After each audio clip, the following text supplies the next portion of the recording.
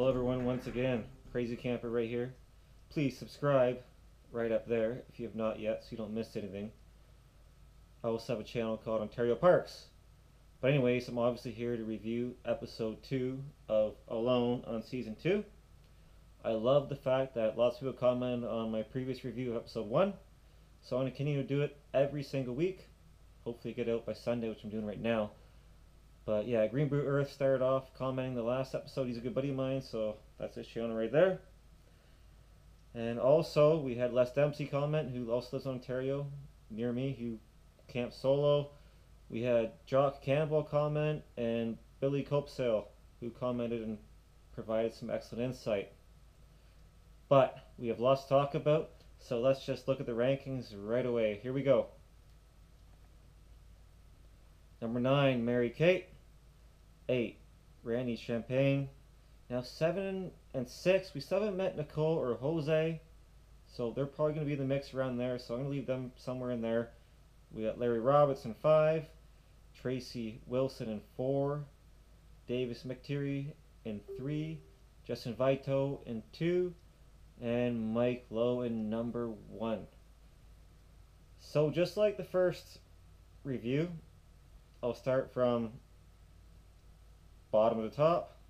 So we'll look at number 9, who is Mary Kate. So I ranked her 9 because she obviously got injured, but let's talk about how she started off with this episode. So we saw her starting off on day 3.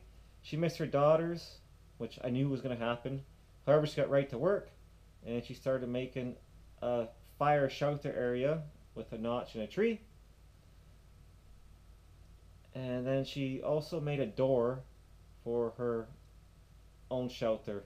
But she has the tarp shelter over the log. And I'm wondering, what's the best shelter to make out there? Because Alan crawled in a shelter he made like a bear, and he also had fire in there. When Sam, we're talking about season 1 now, when Sam had his tarp shelter, canvas over some wood, and it would flap in the rain, and that would drive me nuts. So ideally, I'd like to see guys make a shelter with fire, and like Lucas did on season 1 as well. But anyways, so day 7, she had her accident. I was very impressed on how she made that shelter. She was drying out and processing firewood.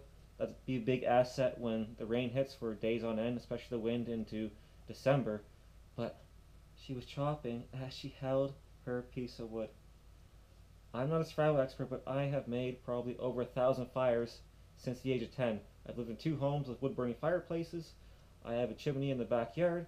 I go camping, I go cottaging, and I have never ever held the piece of wood as I swing an axe at it. I either lean it up, or if it's too can't lean up, I'll lay it on the side. And so she smacked her hand in between the thumb and the first index finger here, so it looked like she hit it right around here. But she repeated 3 times in a row.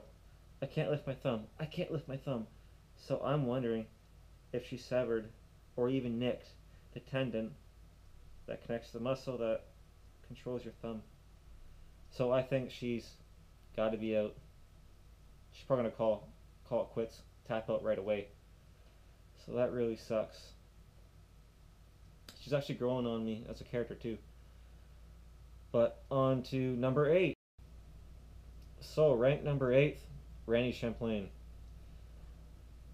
What did he bring to Vancouver Island? He brought a minus 20 degree sleeping bag, handmade bow with 6 arrows, which we'll talk about in a second. Most of them brought similar stuff. But he seems to have a good fire area set up inside a shelter. But he wants to rely hunting on the land, which if you watch season 1, majority of the food comes from the sea. But I was impressed that he built that deadfall trap, which had 20 to 30 pounds of force. Who knows what that could have caught? Apparently it went off, but there was no animal in it. And he lost his ferro rod into the fire.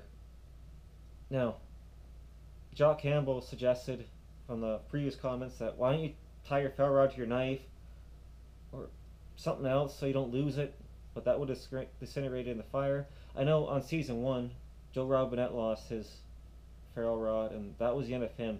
So my question for everyone else is, can he make a bow drill out there? I know it's the start of the episode. They showed the scene of him trying it, so obviously he's going to try it.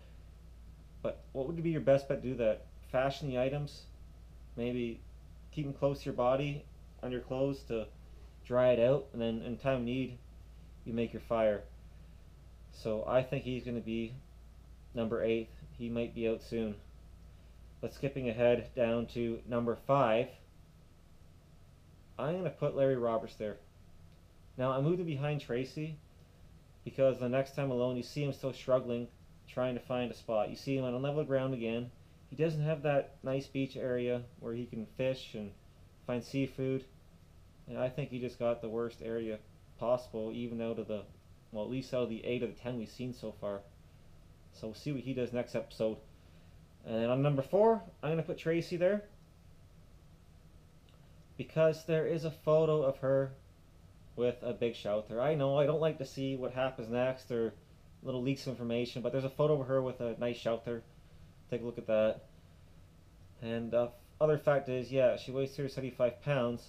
Although a guy named Billy Copso told me that even if you weigh that much, you have that much fat, if you're not taking in carbs, your body's going to disintegrate muscle, or cannibalize muscle to fuel your body as well as fat at the same time. So it's not still a long-term survival method of just relying on fat. But if she ate a lot of bulk help, then she might be alright. She can use her fat that way. But yeah, next episode, they showed her scaring off bears with her compressed air horn. Looks like they're right at her tent because I think she filmed one. So that's pretty interesting. But moving on to number 3, we have David McTiernan. What'd he bring? Okay, 0 degree sleeping bag. I'm still wondering about these sleeping bags. Why not just bring the best one possible? Do they want to spend the money on it, or can you dry it out easier? Yeah, I don't know. But he's trained and taught a lot of skills in the Appalachian Mountains. And I've hiked there actually, and it's a pretty rugged place. So hopefully he knows what he's doing. My first thought of him was positive. On a side note, I found it kind of funny that he said, "Why do I always look angry?" And you know what? He does look mad. You look at his photo, he seems kind of mad. I guess he kind of takes the complexion of a resting bee face for the woman on the male version. So, but anyways, he has 3 kids at home. They're ranged from age of 14 to in their 20s. So, and he's divorced too. So here's really nothing to go home for. He's also a religious man, so religion helps you in hope and time of need. So that might be an asset for him. But what spot is he at here? We haven't even seen his tent or his shelter, I mean, but he's still on a leveled beach cove where he's going to catch log. He threw his hooks in and his bait got taken and just full of seaweed, so he has to really catch some fish. Although I saw he caught one, looks like a bottom feeder or some sort of sucker that he got. I showed that on the first part of the episode starting in, so that could be a big asset for him. Okay, rank number 2, I got Justin Vito. What'd he bring? Down sleeping bag with sleeves, nylon net hammock. I wonder if he can use that for fishing. 2 emergency rations. Now he's a military man, and Jock Campbell explained on episode 1 review that these military men are trained just to go, go, go, go. But at what point do you stop, relax, look at your surroundings? Survivor Man versus Bear Grylls. Survivor Man, he takes his time and thinks everything out, when Bear Grylls just rushes. So hopefully he uses his still training to get through this ordeal. But he seems calm. He's on the beach. He has a very good spot. He found a duck swimming around, and he thought, I'm going to save that food source for later. You know, if you go butchering animals, they're all going to get scared and they're all going to run away. So he wanted to save that duck for later, and then he found that duck dead. And what do? He threw it out into a bay because he didn't want to eat it in case it made him sick. But wouldn't you want to do an autopsy on it? Maybe check to see if it choked on a piece of plastic or some sort of other garbage. There was a tsunami in Japan a bunch of years ago, and stuff is still washing up on the west coast from that tsunami. So that duck could have just choked on something and died. Why was it healthy one day and dead the next? So I think you really should have cut it open and investigated, because that's a few thousand calories right there that could prolong his time there for 2 to 3 days. So I think he lost a big opportunity there. but I'm still keeping him at rank number 2. We still haven't seen his camp yet, so hopefully we see a lot more of him. But ranked number 1, we got Mike Lowe.